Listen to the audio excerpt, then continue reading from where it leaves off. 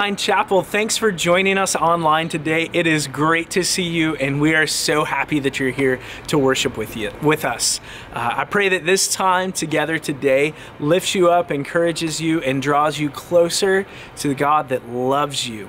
Thanks for joining us. We are so glad that you're here.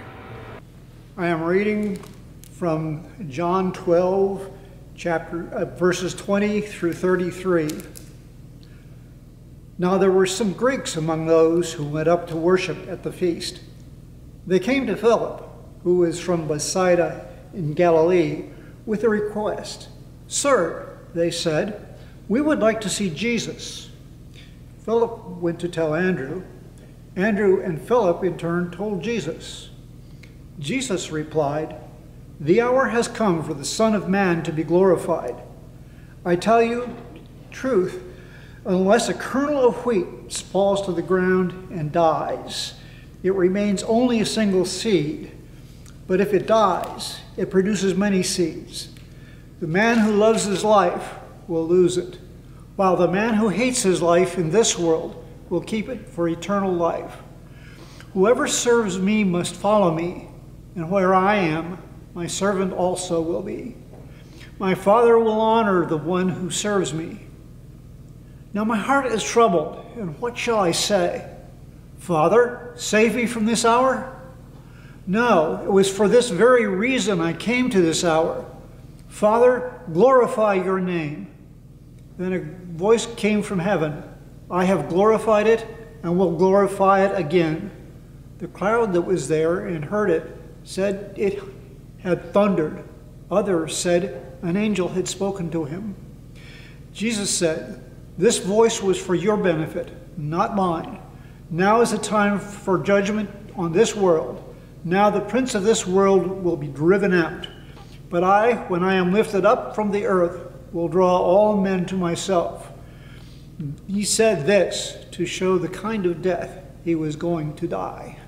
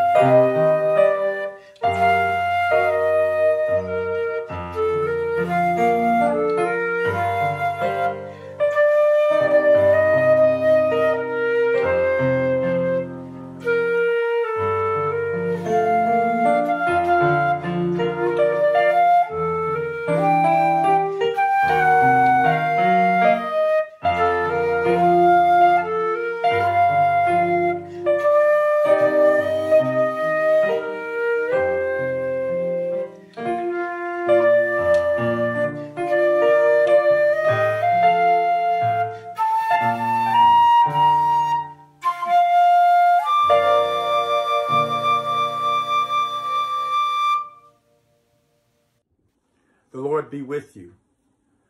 Let us pray. Loving God, for the gift of life and for the gift of salvation, for the gift of church, and for the gift of community, we give you thanks and praise for Jesus Christ, for the good news of the gospel, and for the capacity to be compassionate and consistent in our love for one another, and most of all, our love for you, Jesus. Bless us this day in Jesus' name. Dear beloved Christian friends, United Methodists of Indiana, I'm so blessed and pleased and privileged to worship with you this Sunday morning. I want to share for a few moments on the subject, love that shines through. I can remember serving the last church I served before I was elected bishop. It was Aldersgate United Methodist Church in Ohio. And we were hosting a conference where we had a speaker come in speaking to churches, clergy and laity around church development and how to reach new people in our community. And so since we were hosting it, we thought we would open the conference with our praise group singing the welcome song we sang on Sunday mornings. The Jesus in me loves the Jesus in you, and the Jesus in you loves the Jesus in me. It's so easy, so easy, so easy, so easy to love. And so the conference speaker took a few moments to make commentary about our welcome song. He wasn't overly impressed with how contemporary or novel it was, but he did acknowledge that it seemed to work for us. And that was the case. We simply wanted to communicate to those who were coming to worship that the Jesus in us loves the Jesus in you. And I think one of the prayers I've been praying this time as we've been socially distancing, as we've experienced quarantine, as we've experienced anxiety and angst and ambiguity, is, oh God, what would you have us to do? How would you have us to live in this moment of history, in this liminal space? How would you have us to be faithful when we are fearful? How would you have us to be generous when many of us are struggling? Many of our parishioners are struggling. How would you have us to feed the hungry when we can't touch them? And I think we can lean upon one another during this season. In times like these, we pray, oh God, have mercy upon us. Have mercy upon us. Aldersgate Sunday, in fact, any Sunday, is a good time to ask the question, what is a disciple who is perfected in love? In his 1742 treatise, The Character of a Methodist, John Wesley acknowledges the limitation of the human condition. Sin is the problem. Salvation in Jesus Christ is the solution. Wesley displays a profound optimism in what God's grace can accomplish in the life of any and every child desiring to walk with greater integrity in the way of the gospel. Our faith can not only be a source of strength, but an instrument of healing, even in a moment like this. Our faith is a source of strength, is an instrument of healing when it is perfected in Christ's love. To be a Methodist, according to Wesley, meant you must love God with all your soul, with all your mind, with all your strength, and love your neighbors as you love yourself. It was Wednesday, May the 24th, 1738. John Wesley experienced his heart being strangely warmed. It was not only an important moment for Wesley or for the Wesleys, but it was for the Wesleyan movement and its future to be characterized as a religious movement of head and heart, grace and action, scriptural holiness and social holiness. This was the heartwarming Aldersgate experience. John and Charles Wesley formed a religious holy club at Oxford University. They had not found much vitality or passion or discipline in campus life at Oxford University. So they began to meet for prayer and for scripture reading and for devotion. They were taking Jesus seriously, and they didn't see that happening in other places. And the students began to deride them and to jokingly speak about them and call them Methodists because of their methodical way of reading scripture and praying together and caring for one another in community. John and Charles Wesley got it right. In May of 1738, both of these brothers had heartwarming experiences. And even though they had been passionate about the church and the ministry of the church, they did not know Jesus Christ as their personal Savior and did not have the assurance of salvation in their faith. They had not accepted Jesus Christ and known the joy and assurance of the faith that comes from accepting him. They had witnessed this deep faith in their Moravian friends when they first came to the American colonies in Georgia. The story is told that the record reads that there was a storm at sea. And in the midst of this storm at sea, when all thought that the ship would sink, the Moravians continued to pray, but did not panic. And after what seemed to be a short and unsuccessful trip to America, the Wesleys went back to England, where once again they came under the influence of the Moravian Christians. And it was on Aldersgate, in Aldersgate, London, after hearing the preface to the Epistle of Romans, John Wesley writes these words about 9:15, while he was describing the change God works in the heart through faith in Christ. I felt my heart strangely warmed.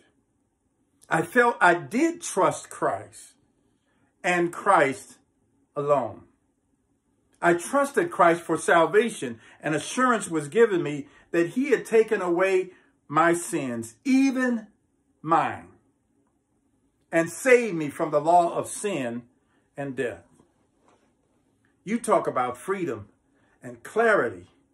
To know that you know that you know that Jesus Christ has saved you from sin, has forgiven your sins, that loves you beyond description. You talk about freedom.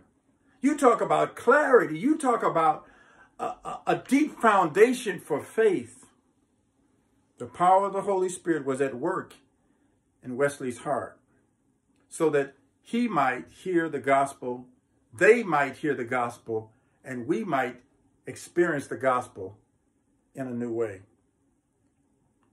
I want to talk about love that shines through. Love that shines through. The Great Commandments story is told in the gospel lessons, and this is from Mark, the 12th chapter. First, I'm going to read a little bit from the Common English Bible and then some verses from the Message Bible, Eugene Peterson's. One of the legal experts, verse 28, Mark 12. Heard their dispute and saw how well Jesus answered them. And he came over to ask a question, which commandment is most important of them all? Jesus replied, you know the answer to this. The most important one, Israel, listen. O God is the one Lord. And you must love the Lord your God with all your heart, all your being, with all your mind, with all your strength. The second is this. You will love your neighbor as yourself. No other commandment is greater than these. The legal expert said to Jesus, well said, teacher. You have truthfully said that God is one and there is no other besides him, and to love God with all of our heart, of full understanding, and all of one's strength, and to love one's neighbor as oneself is much more important than all kinds of entirely burned offerings and sacrifices. When Jesus saw that he had answered him with wisdom, Jesus said to him, you aren't far from God's kingdom. And after that, no one dared to ask him any other questions. Eugene Peterson puts it this way, the Great Commandment. One of the religion scholars came up, hearing lively exchanges of questions and answers, and seeing how sharp Jesus was in the answers. he put him to this question: which is most important of all commandments? Jesus said the first is important. Listen, Israel, the Lord your God is one. So love the Lord with all your passion, and prayer, intelligence, and energy. And here's the second: love others as well as you love yourself. There's no other commandment that ranks with these. The religion scholar said, a wonderful answer, teacher, so lucid and accurate, that God is one and there is no other, and loving him with all passion and intelligence and energy, and loving others as well as yourself. Well, that's better than all the offerings. That's better than all the sacrifices put together. When Jesus realized how insightful he was, he said, you are almost there, right on the border of God's kingdom. After that, no one else dared ask a question. So what commandment is the first of all? Jesus answers this and makes it so clear. That hasn't changed based upon the time period we're living in. That hasn't changed. The central confession of Judaism, which Jesus shares as a confession of faith for us today to receive as our core commandment. Hear. First of all, hear. The Lord our God is one, the Shema. The Lord our God is one. There is no other. You shall love the Lord your God. This is for us, friends. With all of our heart, with all of our soul, with all of our mind, with all of our strength. The second is this: you shall love your neighbor as yourself. You've heard it 1,000 times. There is no greater commandment than these. 2 commandments that actually meant one from Jesus. This central core thing, this central core foundation of your faith is for you to love. Love first the God who created you, and love your neighbor who you are privileged to live with. No program agenda, no projects are to take precedence.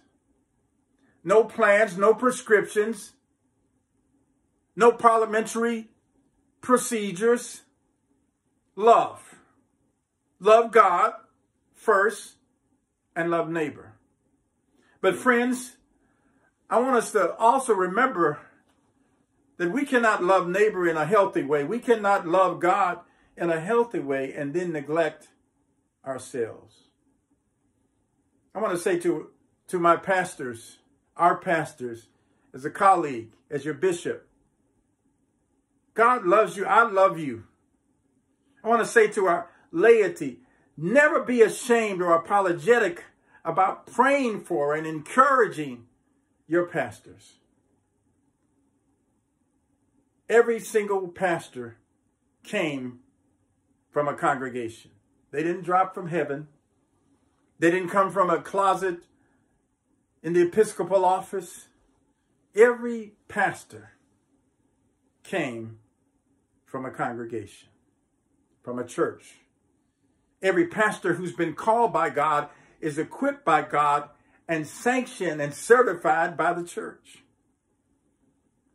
And they have been sent, to borrow the words from the First Lady, my wife, who says it all the time: love the people, love the people, love the people. No program agenda, no project agenda takes precedence. And I believe during this time of pandemic, it has never been more important than to let the love of God to shine in us and to shine through us. Is there something more important while sheltering in place, while praying for a breakthrough, a turnaround, a cure, a comeback? Mark Sanborn, in his book, How to Succeed When Times Are Up, Down, Good, Bad, or Sideways, he raises this. He says, the greatest challenge as human beings is acting on what we know. Mark Sanborn. This book is entitled How to Succeed When Times Are Up, Down, Good, Bad, or Sideways. They've been a little bit of all of that.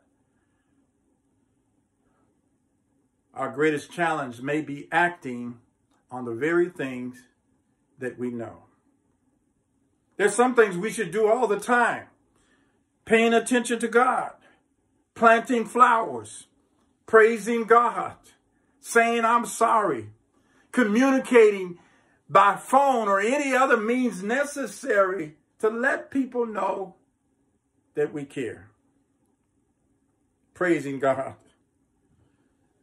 And so we sing one of the great hymns of the church, an Aldersgate Sunday hymn, an annual conference hymn, a great hymn we sing, a Wesley hymn, Charles Wesley hymn, Oh, for 1,000 tongues to sing. Both John and Charles Wesley, his brother, they both had a passion and zeal that translated into working 15 to 18-hour days. I don't recommend that for our pastors, by the way. And some of you have been working long enough where you need to take a break. I've seen it. So Charles and John Wesley weren't the best examples for self-care, of loving themselves. But they got it right on loving God and loving neighbor and having a religion and a theology that says that others can be more important than our programs and our agenda. They had a passion and zeal that translated into preaching to thousands. They traveled thousands of miles on horseback, conducting as many worship services as possible. Charles Wesley spent much of his time writing hymns. Some say no less than 6,500 hymns, hymn texts. Ken Osbeck, the music historian, says in 1749, on the occasion of Charles Wesley's 11th anniversary of his own Aldersgate conversion experience, wrote the hymn, Oh, for 1,000 tongues to sing. It is believed that Charles Wesley was inspired by a chance remark by Peter Böhler, the Moravian leader, who said, if I had 1,000 tongues to praise God, that wouldn't be enough. In the United Methodist hymnal, this hymn has 7 stanzas. But when Charles Wesley first wrote the hymn, it had 19 verses, 19 stanzas. Now, we complain if we have to sing all 7. Just imagine if you had to sing 19 stanzas. One of those was, many of those verses were actually about his own testimony of his salvation. One of those was, the Lord's atoning blood close to my soul applied. Me he loved, the Son of God. For me, he died. The assurance of knowing that Jesus Christ died for you and for me. Oh, for 1,000 tongues to sing. The love of God poured inside us is the substance of our faith. So I don't have answers about when this pandemic will end. I don't have answers about how can we guarantee safety when we step outside of our homes and gather in our sanctuaries. But I do have an answer about this, that the substance of our faith is the love of God poured inside of us.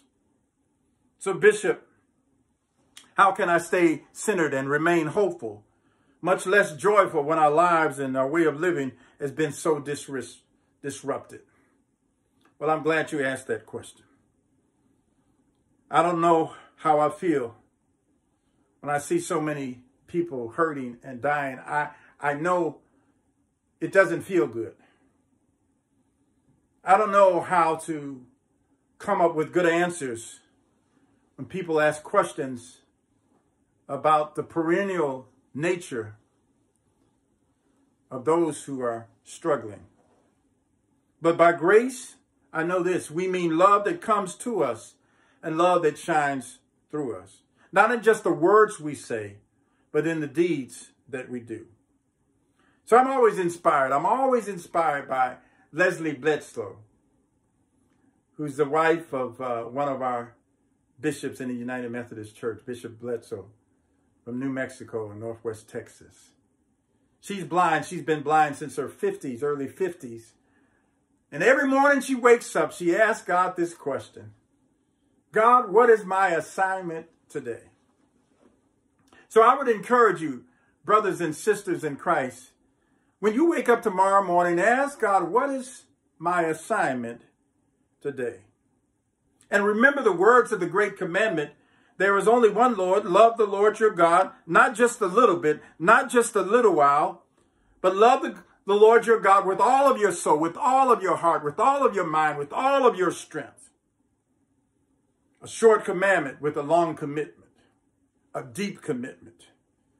If I had 1,000 tongues, I would praise God for being God. I would praise God for loving me. I would praise God for loving you. If I had 1,000 tongues, I would praise God for you being the church. I would praise God for pastors and the way in which you've been faithful. I would praise God for church leaders and the way in which you have been supportive and faithful. If I had 1,000 tongues, I would praise God for just being God. If I lived in Japan, I would probably say arigato. If I lived in France or the Democratic Republic of the Congo, I probably would say merci. If I lived in Nigeria, I might say nagote. If I lived in Tanzania or Kenya, I might say asante. If I resided in Germany, I might say dankeschön. If I lived in Brazil, I might say obrigado. If I was Korean or it was my native language, I might say kamse hamneda Yesu ni. If I spoke Spanish as my native language, I would say gracias Jesus. But since I live in central Indiana, and I worship in the north of Indiana, and the south of Indiana, and the northwest and the east of Indiana, all across this state, I simply say thank you. Thank you. Thank you, God, and thank you, Jesus. Thank you, pastors, and thank you, lay leaders. Thank you, churches, for your generosity. Thank you for worshiping faithfully online. Thank you for keeping your social distance. Thank you for feeding the hungry. Thank you for clothing the naked. Thank you for not giving up or giving out or quitting or stopping. Thank you, people.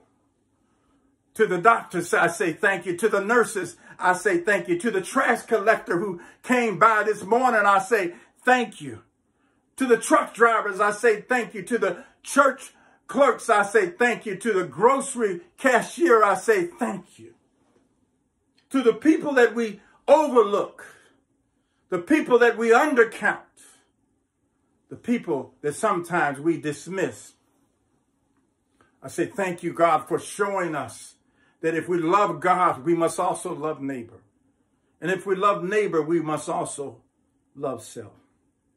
So, dear friends, I'm looking for that love that shines through us so that our kindness may become contagious. Our generosity might be outrageous. Our faithfulness might be timeless. And our compassion might be endless. In the name of the Father, Son, and Holy Spirit, God bless you. Let that love shine through. Amen. We're so excited that on March 28th at 11 a.m., we'll be back to worship together in person here at our building on High Street, downtown Lawrenceburg. We cannot wait to have you back in here. I can't wait to gather with you to worship in person.